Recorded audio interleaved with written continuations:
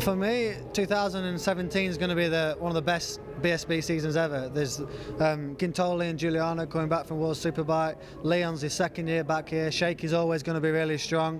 The Yamahas are going to be stronger this year with Ellison and Laverty. So, yeah, honestly, I'd struggle to pick a one clear favourite. But obviously, Leon's one of my best friends, and for me, he's worked really hard this winter and he's going to take some beating, but then you can never, like I say, you can never discount Shaky and all them other guys with that much experience and that much talent coming back.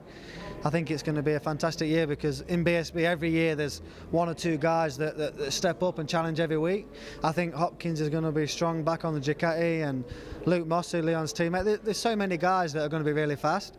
I think it's actually impossible to say who's a favourite. So yeah, I'm looking forward to watching the racing.